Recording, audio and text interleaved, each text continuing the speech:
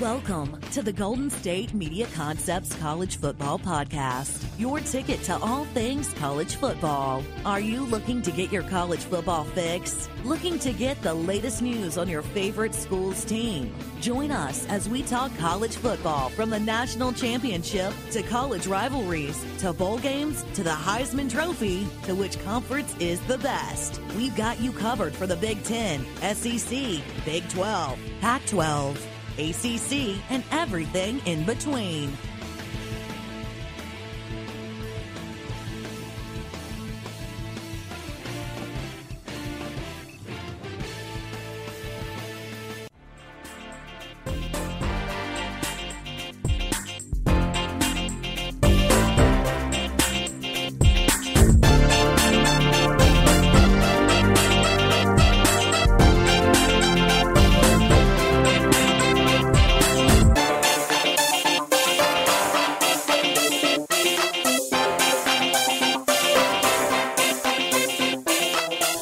What is up? Welcome to the GSMC Football Podcast on a Monday today here, as we're going to start off our week with some talk on college football, as this is the college football edition of this football podcast, which is always brought to you by the GSMC Podcast Network. My name is Tom Dougherty, your host, and we're getting into the week where we're 10 days, well, some teams are under 10 days away, single digits.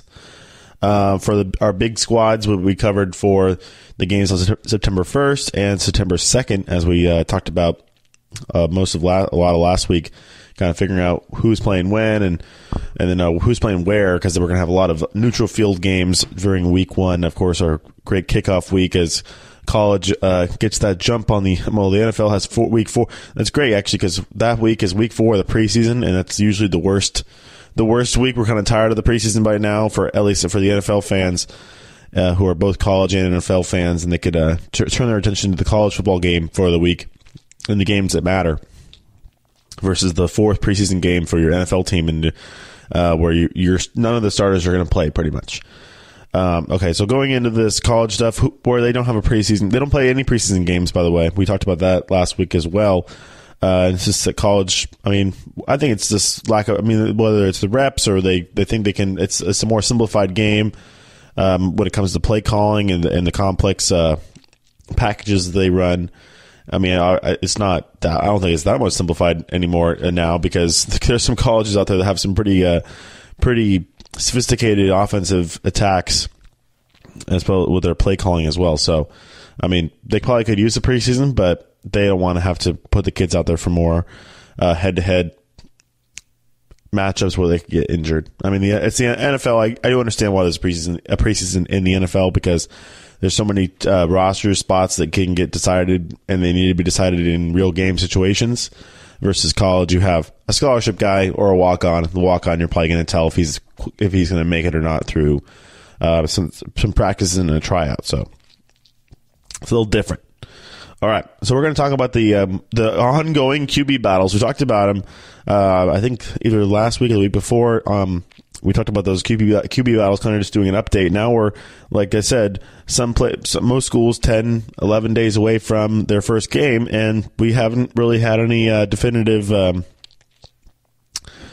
statements by a coach at any program, seemingly.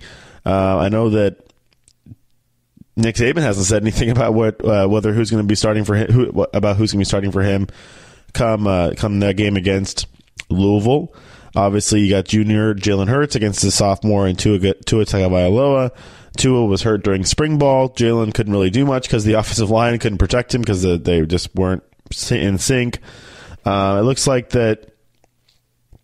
It doesn't look that great for Hurts. Obviously, he's come out and said that with his comments and how the coaches haven't really communicated to him at all during the offseason. Nick Saban had a long comment about it. I could read it for you. So this is what Nick Saban said. Look, we're going to evaluate the quarterback situation. We're going to keep looking at these guys. What somebody did today or didn't do today isn't going to win or lose them the job. I think that's probably what he said. Yeah, that's what he said after following the first scrimmage way up in spring ball. We talked about that months ago when I first started doing this show. But obviously, this could be a competition that goes on throughout the season.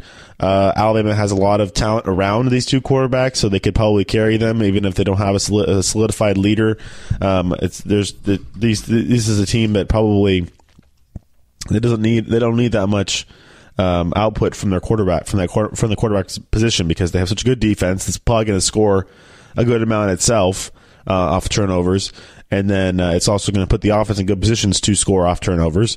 And then of course you have the running back there, Harris, who is going to be a pretty good force to be reckoned with as well. Clemson also technically, they have a quarterback competition as well. I know that Dabo Swinney, they did put Kelly Bryant on top of the top of the depth chart, but they did not. He did not definitively say that Kelly Bryant had gotten that job yet. So I guess Trevor Lawrence is still in the mix here. Trevor Lawrence is going to be the quarterback there eventually, just a matter of time kind of thing. Whether it's going to be this year or during the year, halfway through the season, if Kelly Bryant's not cutting it, or if Kelly Bryant's able to just stay in there the whole rest of his senior season and then hand it over to Trevor Lawrence at the end of, for next year, is what could. That's what Kelly Bryant hopes to happen. Obviously, he keeps the job the whole time, but the problem is that obviously Trevor Lawrence has really caught on to the game pretty quickly. The game plan at Clemson, the playbook, he's definitely been able to get the subtleties out of the playbook as well, been able to pick them up, and the staff has been pleasantly surprised by the young quarterback talent. I know that they probably know they're getting the best quarterback talent in the nation, or one of them. I know there's JT Daniels over there. Then again, JT Daniels reclassified. He was supposed to be a 2019 recruit, which then would make Trevor Lawrence the number one quarterback recruit for 2018. But when he reclassified, then you can throw it up for debate again there and see, okay, now we're putting Trevor Lawrence and JT Daniels in the comparison. Those are going to be your top two quarterbacks, at least, if not this year, but definitely next year when they are going to be in their second year at the program, whether they're starting or not. This year doesn't make a difference. It's going to be just fine. But nope, at Clemson, I think that you're going to still have Kelly Bryant. It's going to be the opposite of, I think Tua, like I said, I've been preaching that Tua got that job, but way back in January. Kelly Bryant may have lost the job way back in January as well, or in the New Year's Six game during the semifinal. That could definitely have happened, where Kelly Bryant loses that job way back in the semifinal because he couldn't move the ball against Alabama. And Trevor Lawrence, you can't go back in time and decide that Trevor Lawrence would have done better against Alabama. We don't know that. But it's always nice to have a fresh.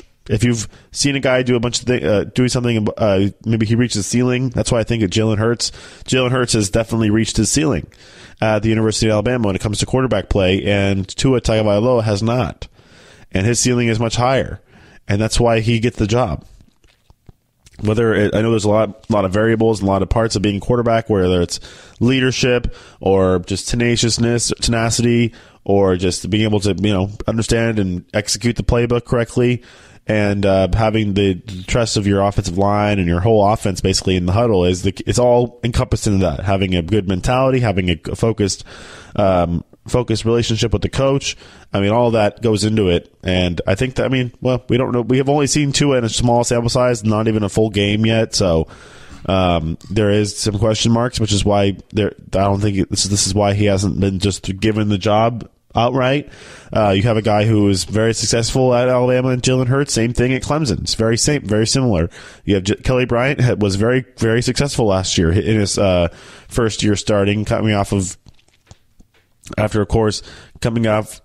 time where you're sitting behind Deshaun Watson, which is, there was no way you're taking a job from that guy. That guy is a stud. Obviously, we're going to see how he does in Houston this year, hopefully staying healthy for the Texans. But, it's similar. Kelly Bryant did well last year, then hiccuped at the end of the year in the against that very Alabama team, which is pretty interesting. And then you have Jalen Hurts doing the same thing, where he did fine, carried the team as far as he could, and hiccuped in the national championship game and had to get bailed out by his backup, and that's Tua Tagovailoa. there was no Trevor Lawrence at Clemson last year. I think, well, maybe they could have put in, I guess they could have put in Hunter Johnson in that Alabama game if Kelly Bryant really wasn't cutting it. But, you can go back and see if Dabo did that or not. But he couldn't put in Trevor Lawrence. Trevor Lawrence wasn't there yet. So that's the one thing. So, Kelly, and we'll see what the whole thing is, what to expect. Obviously, you're gonna think that both quarterbacks are gonna play probably against Furman. Their first game, you expect them to get both a chance to get out there, and then of course that week 2 road game against Texas A&M is probably what's going to win the real decision. You're not going to have 3 games to figure it out to start off your season. You're going to be playing Texas A&M in that week 2 non-conference game in College Station. So I'm sure they're probably going to have to figure that out. And again, Dabo said that the best quarterback in practice is going to be the starter. And if it's Trevor Lawrence, then I think that you probably just give him the start on week 1 and maybe throw in Kelly Bryant as well in there against Furman. But really put for me, it's all about confidence. And these are young kids. These are not NFL quarterbacks where they're getting paid. They're just waiting for their chance. These are kids. They need to be reinstilled confidence into themselves. And having your head coach get behind you and say, I'm putting myself behind you. It's a big burden, but it's also a challenge to these kids, and they've been challenged their whole lives. And they know, especially Trevor Lawrence was the best quarterback in Georgia football history, breaking whose records? Oh, Deshaun Watson, that's right. For Georgia high school football. So I think that's if you're a kid like that and you have all these accolades and everything, you're just basically waiting for your coach to put his trust in you, and then you're ready. He's like, this is the last thing. I'm basically at the starting blocks. I'm ready for the coach to say, you're the man, and I'm about to start the gun. Let's go. I can throw all the sports analogies out there you want me to do. But if you're not, it's like, oh, coach, are you ready for me? Okay, coach. Oh, I'm not sure. No. These are guys where I think, well, at least Trevor Lawrence is. Kelly Bryant gives me a different vibe where he's more like the fact that he's even letting this freshman kind of sneak up on him and take over his job as a senior. Makes me think that, I'm not questioning does he want it or not, but he can't put it in a second gear where it's like, yeah, I'm the guy. I'm that guy. He can wait his turn. And not having Dabo's support might be, I think, affecting him negatively, where it's like, why can't I was the guy, I was the starter last year, why can't the coaches get behind me? They get this kid in here. He can't wait a year to play. He's got to jump in right away. He's got to be in the conversation right away. Oh, I better play him. That's the fight or flight situation right there for any human, any situation. Do you fight to get your job, or do you fight and let the rumors seep in further and have ESPN say that, oh, if Trevor Lawrence is better in practice, then he's going to be the starter, like Dabo said. You're going to let that freshman be better than you in practice? If he's a better quarterback, he's a better quarterback. But you got 3 years on the kid. You think that your veteranness would maybe make you look a little bit better in practice than de facto give you the starting job. But if that's not the case, then it's not the case. And that says something about Kelly Bryant.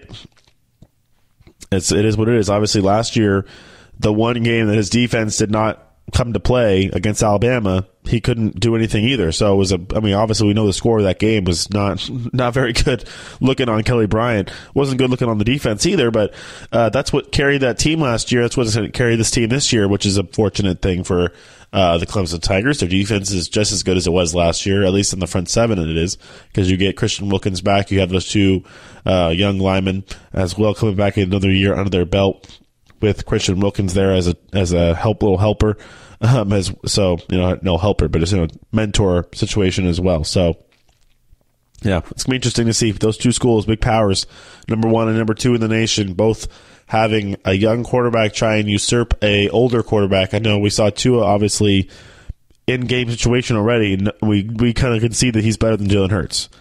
Trevor Lawrence, all the numbers from high school, all the stuff we've been hearing as far as the media reports point to him being better than Kelly Bryant. But we haven't seen him actually on the field other than spring ball, even though he threw a dime in spring ball that I watched a million times. We don't know. And I think that Dabo he gets paid all the big bucks for this very reason. And, he's got Furman. That's the thing. He's got Furman, and he's got a week, I think, to figure out how much better Trevor Lawrence is, Kelly Bryant, and who's going to give them the better chance to win against Texas A&M, who has their own quarterback situation as well. So we'll get to that on the other side of the break. So everybody stay tuned, and we'll be right back.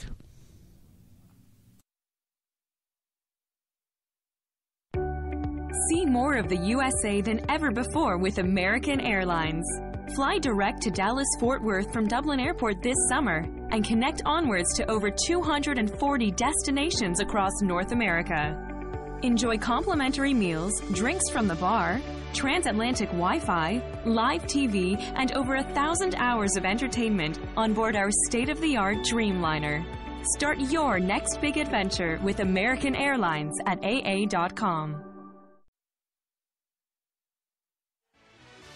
Are you looking for help for your fantasy football team? Check out the GSMC Fantasy Football Podcast. Get today's best advice on who to start, who to sit, even who you should draft. From sleeper picks to red-hot lineups, they got it all covered for you. That's GSMCpodcast.com/fantasy-football-podcast. We'll cover traditional leagues, dynasty, PPR, even IDP leagues. When you need fantasy help, there's just one show to hit up. Don't forget to like them on Facebook and follow them on Twitter. Visit GSMCpodcast.com for more info.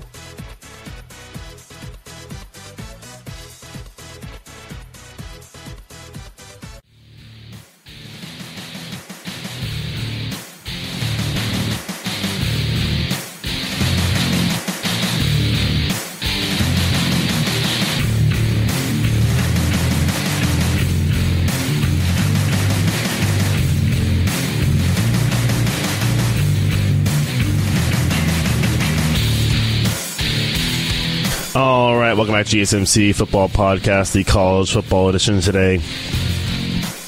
On a Monday, as we're talking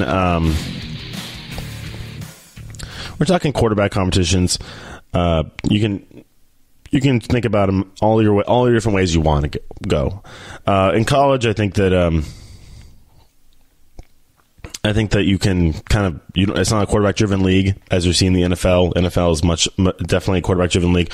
Oh, but Tom, Nick Foles on the Super Bowl. Yeah, I know. Nick Foles honestly played very well in the Super Bowl, and they played very well all the way leading up to the Super Bowl too. So yeah, he won the MVP of the Super Bowl too. So you can't tell me that the NFL is not a quarterback-driven league. It's a quarterback-driven league. College is not. College is a lot of coaching. It's a lot of just, my players are better than your players. My players are faster than your players. My players are stronger than your players. I recruited better than you. It comes down to, we can go through the variables of football at a different time because we know that there's a lot of them. And whether it's officiating or, like I said, coaching, fluke plays that happen. We had a play last year that should never have happened between Duke and Miami. Or was that a couple of years ago? Yeah. So, the college football is definitely a little more up in the air as far as the fact that you have more than 30 teams or you have 100 teams that are fighting for, you get top 25, obviously. And then you have the ones that are, okay, yeah, they have a chance to probably make it to the college football playoff. It's probably closer to like 10 teams or so. Coming into the season because there's a lot of turnover. We had a lot of turnover last year. We had 5. When you have 5 quarterbacks go in the first round of the NFL draft, you're going to have some turnover. And there's turnover even at schools that didn't have a quarterback drafted that early. Oklahoma State, Mason Rudolph's gone, changeover. You have still question marks at Texas and Texas A&M regarding their quarterbacks. No changeover, no turnover there, but you just still. And then obviously UCLA and USC. New change over there, whether it's going to be Devin Monster or I think it's going to be Dorian Thompson-Robinson, even though Monster might be the leader in the clubhouse. I think I think he's going to fit.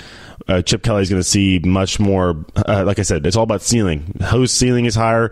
There's a ceiling and there's floor, actually. So ceiling means what's the highest you can be? What's the best you can be? What is your ceiling? The best you could be. Like Jalen Hurts probably reached the ceiling already. He's reached the point where the best he could be. Tua Tagovailoa, not so much. Kelly Bryant has probably reached the ceiling. We don't know what Trevor Lawrence's ceiling is. So, that's the potential ceiling is very high. His floor is very high too because he already came into college. Floor is where you're at now, like where you're starting from. Basically, you can figure that out. And you have very high floor already. Same thing with JT Daniels. They have a very high floor and a very high ceiling. So you're starting at a high level, and you could push that up to an even higher level. even in the short time you're going to be at college, wherever college you're going to, well, JT Daniels at USC and Trevor Lawrence at Clemson. So it kind of figures itself out as it goes along. You know, USC's been kind of the place where quarterbacks can be successful, but then no translation. That's of course is a school that's going to get very much evaluated on how its players perform in the NFL, as with most big schools. Depending on the quarterback situation, obviously quarterback situation is different. You're not like, oh my gosh, the Alabama quarterback did not do well in the NFL. Yeah, because they don't recruit quarterbacks like that. USC recruits quarterbacks for pro style offense that they want to run the offense, like Sam Darnold, basically. So we're going to see how that works in Sam Darnold, and we're going to see how JT Daniels, if he comes in and takes that job from Matt Fink and takes that job from Jack Sears and says, you know what, sorry guys, I know I should be a senior in high school, but I'm better than you. And I played in high school since I was a freshman, and I was very good at a very good school in a very good league. That league is not easy. He plays against very, very high quality opponents in high school with Matter Day. That's that league they play in. I don't know, it's the Horizon League or the Trinity League, whatever they call it, down there with those private schools. It's legit high school football, and he plays at a very high level. You saw there's been highlight footage all over the place because he's getting to the point now where he might get the dang job. I mean, coaches were excited about him. He actually came a year and a half early. I think he graduated at the end of December of this last year, which is middle of his junior season, or after his junior season was over.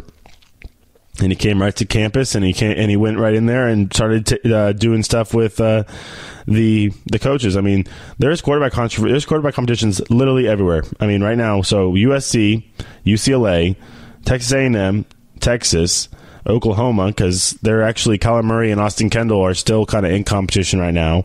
Nebraska has 3 different guys. We talked about that a little bit a couple weeks ago. Michigan, obviously, Shea Patterson I've kind of deemed the winner of this, even though there's other guys in there as well. You don't bring him over just to have him sit on the bench. LSU, Joe Burrow coming in and shaking that situation up a little bit. And then Georgia honestly has the best problem, but also the worst problem at the same time, because quarterbacks can define the kind of offense. I know I'm getting to Georgia. There's more schools. I think Florida's on there as well. I'll come back. We're going to come back to Georgia. I'm going to touch on every one of these schools, honestly. But Georgia is the most intriguing to me. So you have Florida and Florida State as well. We talked about Florida State a lot on this show. But no, Georgia's the most intriguing to me, honestly, because you have Jake Fromm, who you're like, oh, he's going to be a starter next year. Why wouldn't he be? He took his team as a freshman to the national championship game. Like, what is the question here? Well, Justin Fields is the question. Justin Fields is very good. And they're probably going to have scenarios where both of them are going to be off and on the field. And they are going to define the play call, I think, because Jake Fromm is more of a drop back and pass pro-style quarterback versus Justin Fields being a dual threat guy where he's going to be able to run.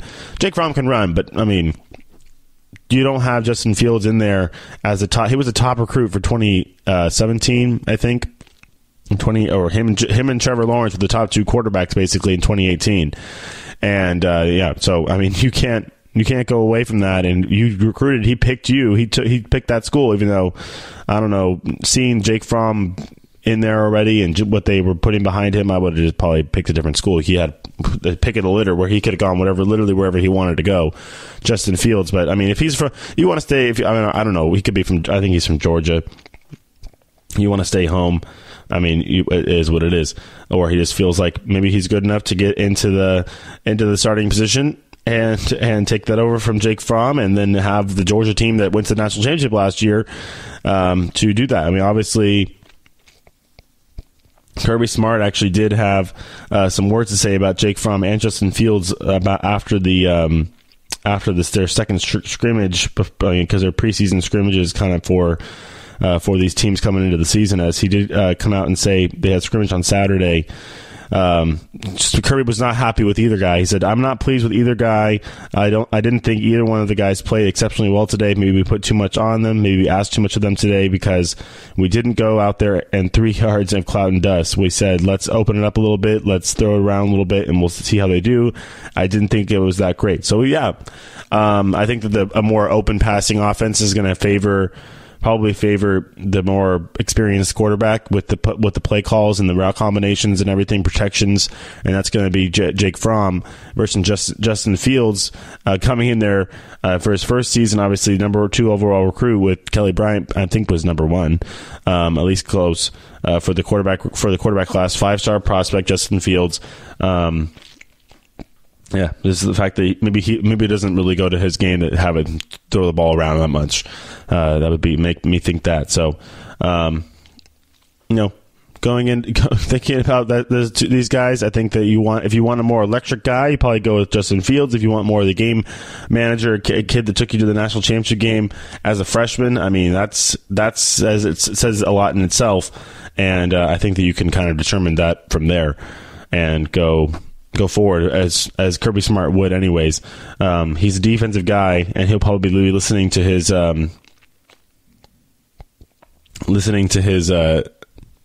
coaches especially. And then obviously if we're this close to the season Saturday, this last Saturday, we're a week and a half from the season, and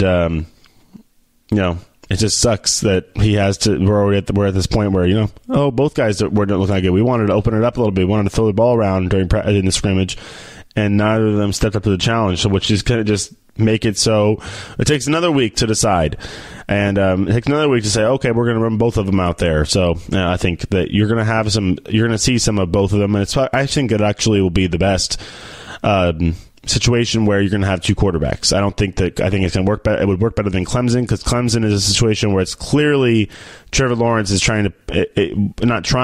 consciously trying to, but just in effect of that's how sports work. Push Kelly Bryant out of the way, and make it his team and take ownership on the team. Versus Jake Fromm, still just a sophomore.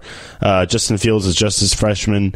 You have a guy who went to the national championship, like I keep saying, and they both can contribute together collectively and make that Georgia team better as well. I mean, you could say the same thing about Alabama, because Jalen Hurts is a very talented kid. He's very good in space. He's good running the ball, and you could make him be part of that offense and have Tua and Jalen be together. Where, is there a rule against having 2 guys who could throw the ball on the field at the same time? I don't think so. Make Jalen Hurts a running back who can pass. Because he could run it all right. We definitely know that. All right. I just have a couple more minutes left in this segment as we'll look at these other controversies. I think one of them has become a controversy. That's the one in Alabama. That's the one in Alabama for sure. And that's the one, because I think that you're going to have guys where they're talking to the media too much. It's the one that has the most media coverage. It's the one that has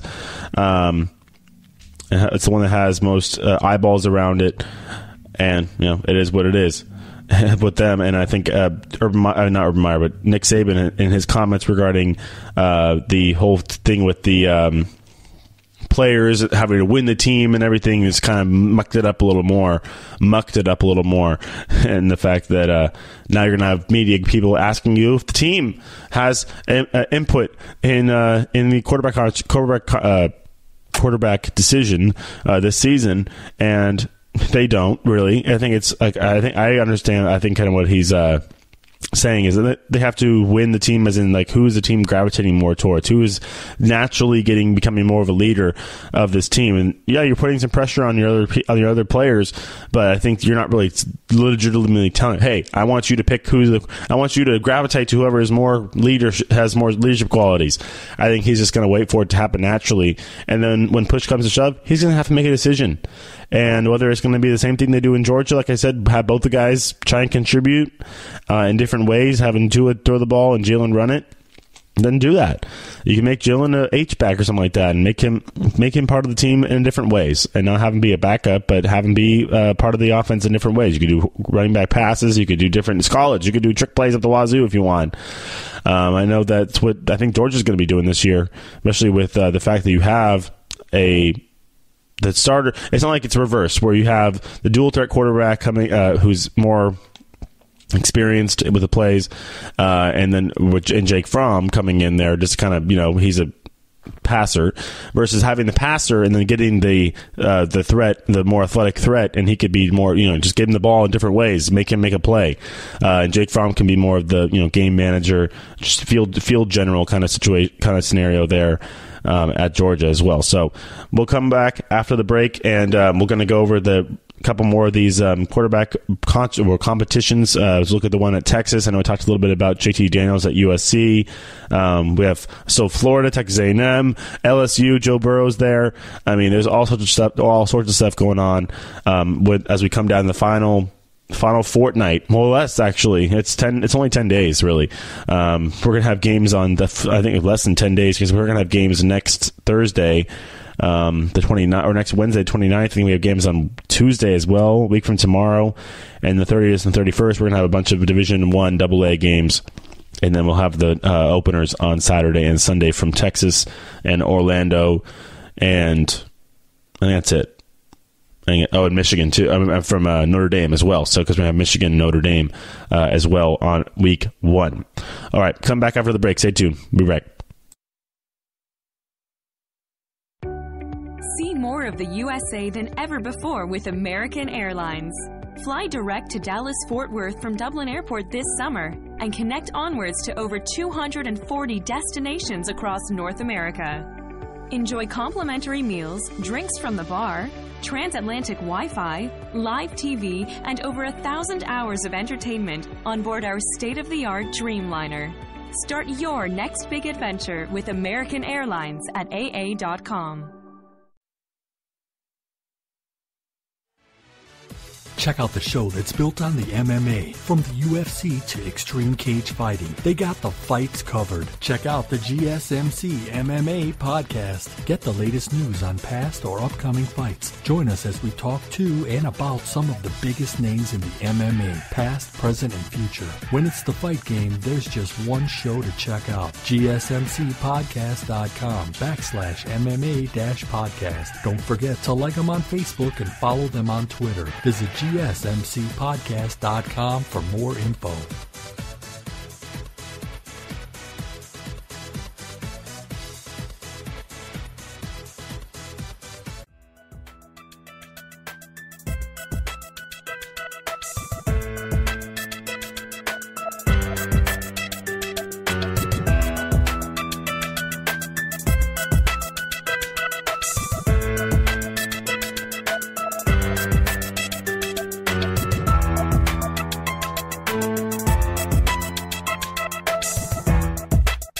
All right, welcome back. GSMC Football Podcast, the college football edition on a Monday today here, as we're talking quarterback competitions around the country, around all of college football, is coast to coast.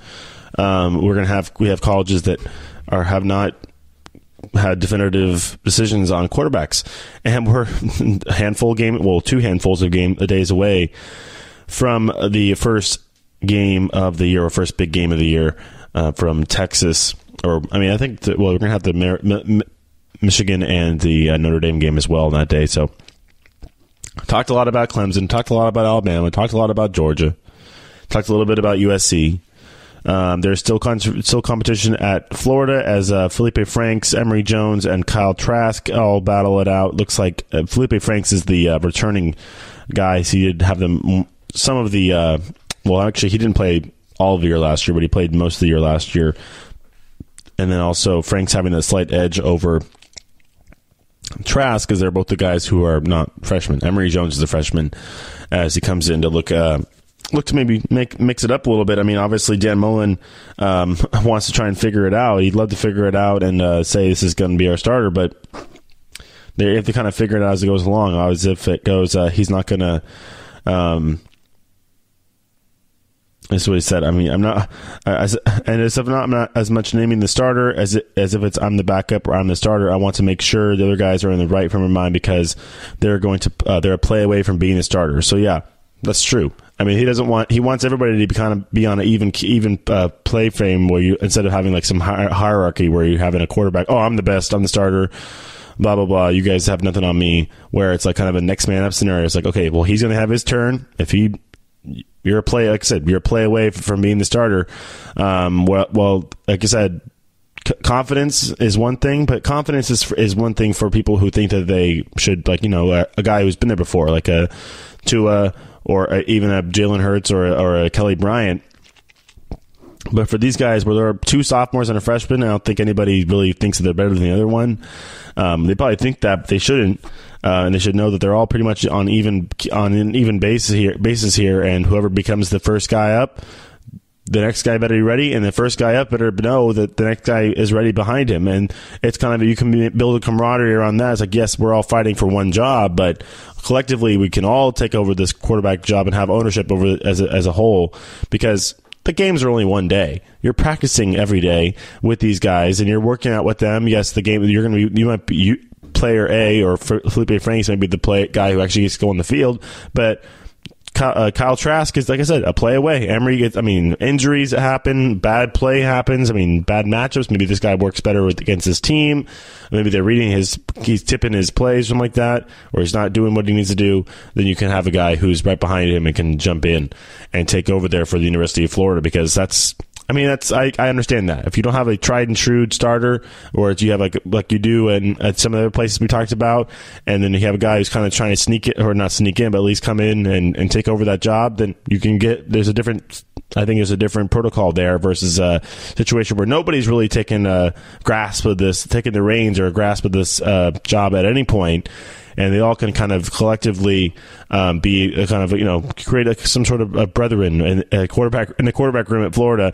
And you could have, okay, yeah, it's your turn this time. I got your back if you mess up, or if we can all jump in and help each other out, kind of thing. It's all for the good of the team.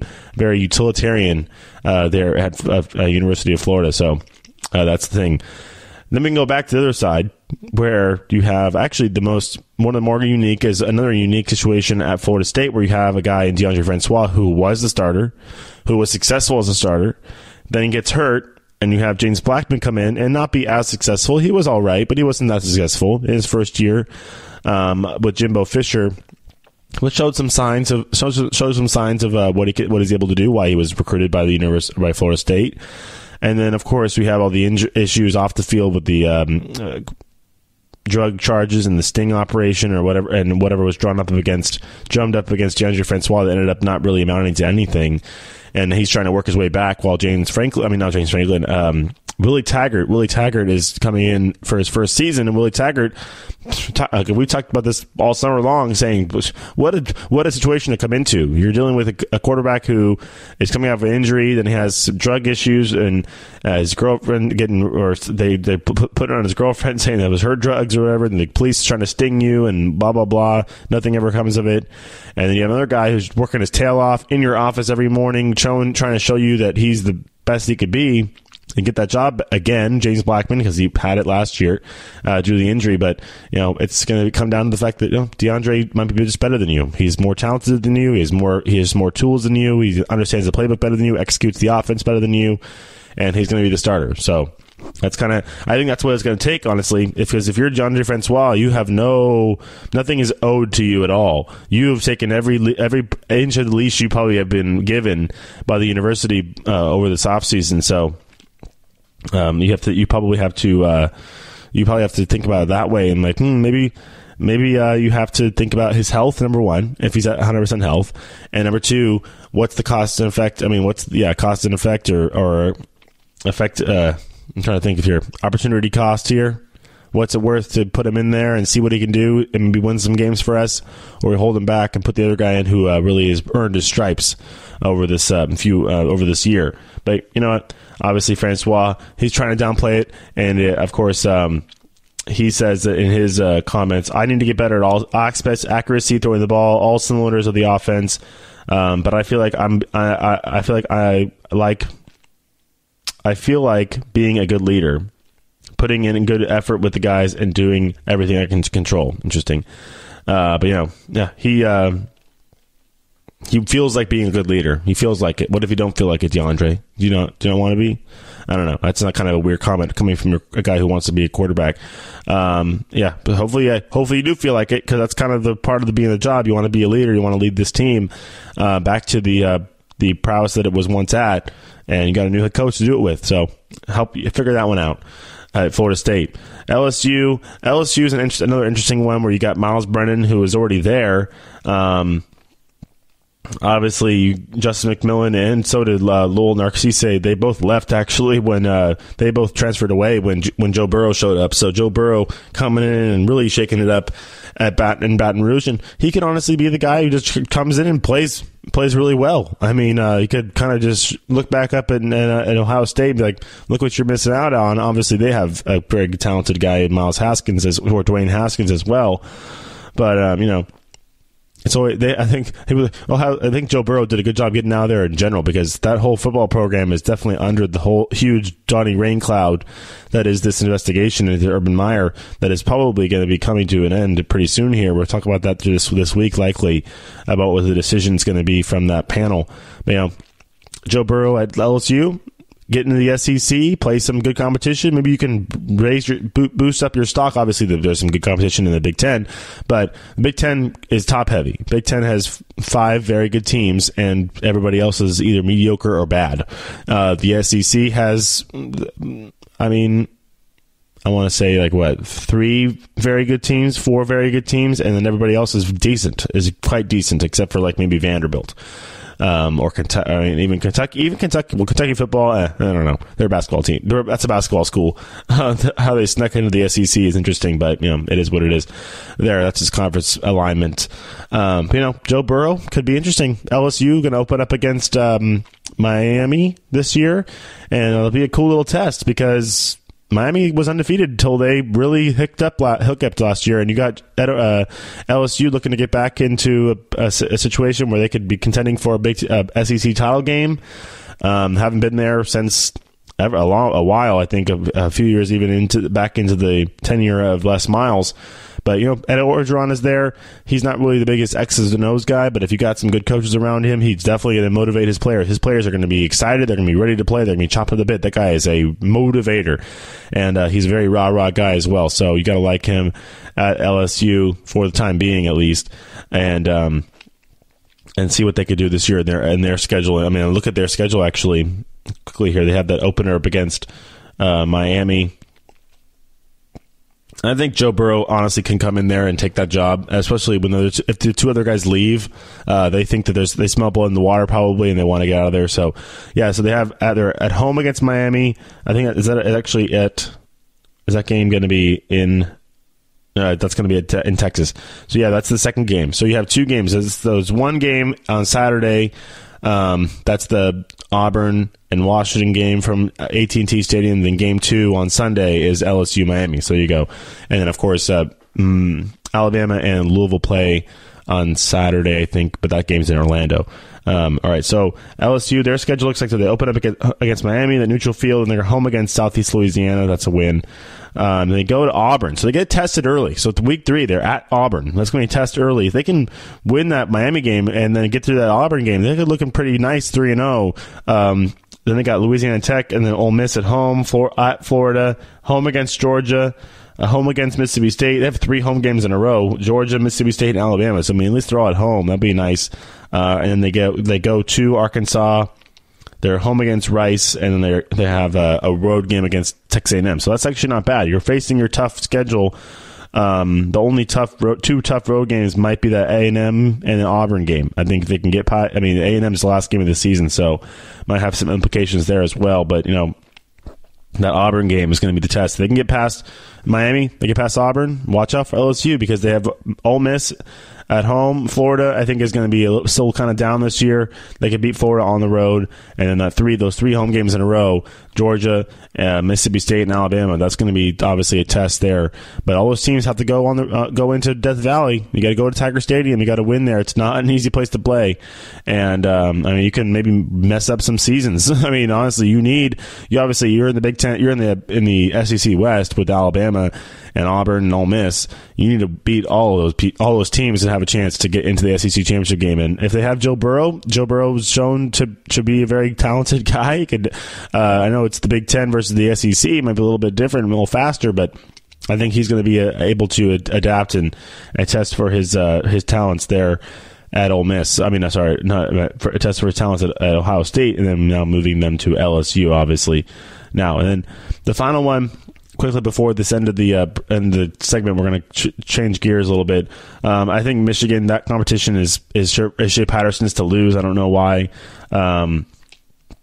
We haven't had a definitive comment from Jim Harbaugh yet. The Nebraska, they have 3 different guys. I think AJ Martinez was the guy leader in the clubhouse a little bit, or at least edging out. But Tristan Gebbia trying to make that interesting as well, as he's a redshirt freshman. And then obviously Kyler Murray and Austin Kendall. I think Kyler Murray gets that job. I don't know why it hasn't been decided yet. And then the one that kind of is up in the air could be either. They could run both of them out there like they did last year. Is at Texas, Sam Ehlinger and Shane Buechele. And then at Texas A&M, you have Nick Starkel and Kellen Mond, and both of them played last year too. So that's now Jimbo Fisher's decision to make at Texas A&M, as they continue to rotate the first team reps at practice. So yeah, obviously, I mean, whether they can mix it up a little bit. You got your week 2 opponents, Clemson on the road at home, and you're going to have a test there. Even though it's going to be at Kyle Field, it's still going to be a very good Clemson team, and both those quarterbacks are probably going to have get a chance to take a crack at that defense come week 2 of the season. So yeah, that'll be interesting. And that's the thing. The college isn't still either. They're going to put some good stuff on the schedule for week 2 as well, because they know that's the first week of the NFL. So they'll have that Clemson Texas A&M game to give you week 2 of the season. All right, that'll wrap it up for this segment. We'll come back after the break, and we're going to touch on a little bit more on Maryland and do some updates, as there is more stuff coming out from that report and that investigation at the University of Maryland. So everybody stay tuned, and we'll be right back. See more of the USA than ever before with American Airlines. Fly direct to Dallas-Fort Worth from Dublin Airport this summer and connect onwards to over 240 destinations across North America. Enjoy complimentary meals, drinks from the bar, transatlantic Wi-Fi, live TV, and over 1,000 hours of entertainment on board our state-of-the-art Dreamliner. Start your next big adventure with American Airlines at AA.com.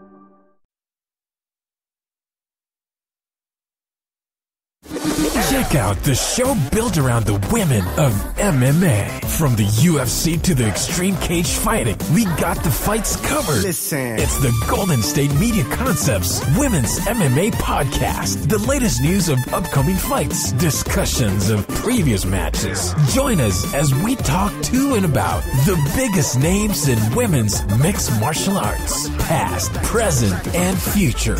When it's the women's fight game, you know where to listen to. The Golden State Media Concepts Women's MMA Podcast.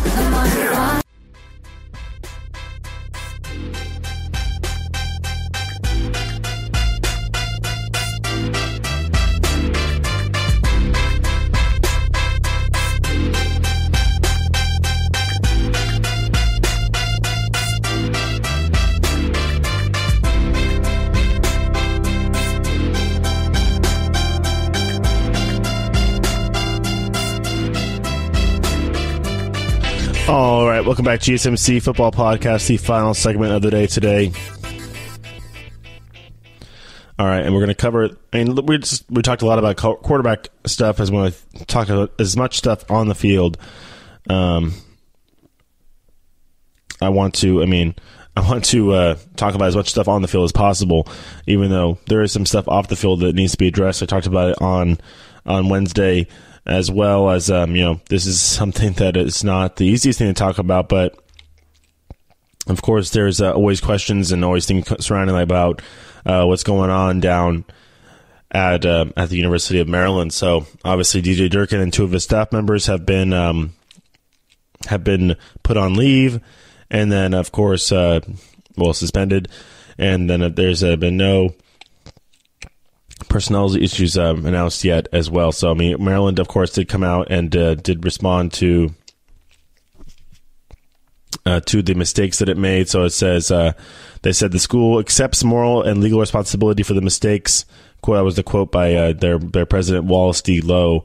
And then, of course, made by its athletic training staff that ultimately led to the death of the lineman, 19-year-old Jordan McNair, passing away on May during, I think it was June 13th. It was a few days after, or a couple weeks after the incident on May 29th. And then, of course, Rick Court is the athletic trainer. I mean, of course, he's the assistant. That's actually his title was assistant athletic director for sports performance, and he actually did resign on Monday and did reach a financial settlement with the university, and did post a letter on Twitter a couple days ago on Monday. So yeah, this is interesting. Obviously, the head athletic trainer and the director of athletic training as well were put on administrative leave. Those were the two officials, along with DJ Durkin, because Rick Court, it says, got it out of the way. I think DJ Durkin obviously can be is going to be is on this leave. What the question is, can he be fired for cause? Is kind of leads up to be determined. Obviously, there is a quote from his there is a excerpt from his contract. According to his contract, it says cause should be defined as material misconduct, which is wrongful, immoral, meaning inconsistent with the professional standards of conduct of the intercollegiate head football coach, or unlawful conduct which adversely affects the coach's ability to meet the performance standards and performance commitments set in sections 1 and 3. So yeah, I think that that's going to be close. You're going to be very close, whether it's going to be wrongful material misconduct or it's going to be criminal or some sort of unlawful conduct where I don't know what the actual language of the letter of the law is regarding the implication of Jordan McNair's death, and if anybody is going to be implemented in that matter, still remains to be seen, I think. But this is from Section 3. This is his duties as a head coach. Conducting himself professionally and ethically with integrity and sportsmanship at all times, and avoiding inappropriate, profane, discourteous, or insulting behavior towards student athletes or other teams and coaches, spectators, and members of the media. Yeah, so I think that you're kind of, if the reports are true, obviously everything holds up, then in the investigation, then you're going to have a cause, right? You're not going to have to do some buyout. Obviously, the buyout, the number, if there was going to be a buyout, has been reported around $6.5 million. But if that's the conducting yourself professionally and ethically with integrity and sportsmanship at all times, inappropriate, profane, discourteous, or insulting behavior towards student athletes, I think that was exactly what they were pretty much painting the picture for us when the ESPN came out with this report, that all happened. Profanity, discourteousness, insulting behavior, all that kind of stuff occurred according to this report. And whether it was by DJ Durkin himself or by Rick Court himself or both, Rick Court, the fact that he resigned and just got right out of the way and didn't even, I know he came out with some sort of financial settlement. I don't know, to make it easier for the university and move himself out of the way. Was the point for that. So it just obviously remains to be seen what they're going to be doing with Coach Durkin, and if he is going to be able to be bought out, is going to have to be able to be bought out, or if they could just fire him for cause, which I think that spells out exactly what that is. If you're saying the cause is anything that says this, or him not standing up to the standards that were spelled out in that Section 3 right there, then you could fire him for cause without a buyout, without anything like that. Especially, I mean, I don't want to say, pointing fingers. The kid died. Yeah, the kid died. That's a whole other thing. I think that's separate. You can't really lump it all together. The kid died, and then the Jordan McNair passed away, and then you also have reports from other students and previous coaches saying that the whole culture was corrupt, not corrupt, but toxic and gross, and using, like I said, degrading language, derogatory language. As I know, of course, it's sport. No, there's a line. There is a line. It obviously was crossed. There's a line when it comes to pushing kids too. There's a line when it comes to make sure that these kids exert enough physical energy or whatever it is to to make you happy. Basically, the coach, to satisfy the coach, running these 110-yard wind sprints in the swamp in Maryland. Have you ever been to Maryland in the middle of May, late May in Maryland? I don't think that's like the sweet spot. It's the end of spring, so there's still a lot of moisture in the air, and it's going to get hot, which means it's freaking humid. So the humidity, I don't know, I can look up the humidity stats of that day, actually, if I really wanted to, but I probably was around 75-80%.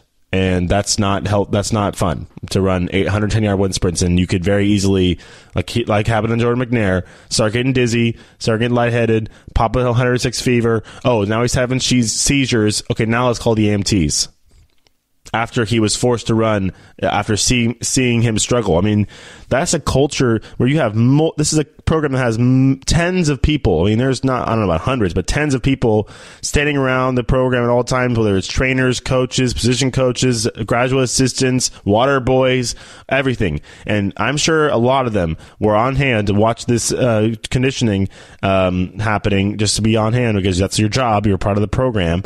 And you see Jordan McNair struggling, and you can't say anything because there's a hush order or some sort of a situation where a coach is the end all be all, absolute power corrupts absolutely. What I say, there's a culture around there where nobody's going to stand up to the coach saying, "Hey coach, he's done. Hey coach, he's struggling. Hey coach, I'm a medical professional. Let's stop." So obviously, yeah, you see an athletic trainer, an athletic director, or I think the two athletic trainers were also, that's why they're put on leave, along with Coach Durkin, who, I mean, I don't know, do we have reports out actually that he was the one specifically telling Jordan McNair to keep running? Was it McCourt? Was it one of the athletic trainers to tell him to keep running? Because if they did, obviously, he's a college student. He's a kid trying to make a football team. He's 19 years old. Nothing rests on him. He did what he was supposed to do. He's an athlete. He keeps running. But if you're a coach and you see somebody like that and you can't make a snap judgment, oh yeah, he should stop. It's freaking hot out here. It's humid. This is not healthy. 106-degree body temperature.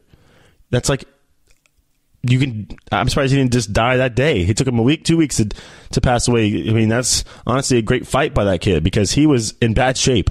106 degrees. Your normal body temperature is 97, 98 degrees. That's extremely high. It's an extremely high fever. A bad fever is 103. 102 is bad. 106. 106. Ugh, just shake my head. All right. That'll do it for the show today, guys, as we'll come back on Wednesday and keep talking about this quarterback stuff. Maybe we'll have an announcement by then regarding the any of the ongoing investigations or any of the quarterback competitions, because we're just kind of waiting and seeing if it's going to be week one for some of these teams to pick who their starter is going to be, or we're going to have coaches come out in the weeks previous to put their hang their hat on a guy's name and say he's my starter this season. All right, and guys, I'm back on Wednesday. Talk to you later. Bye.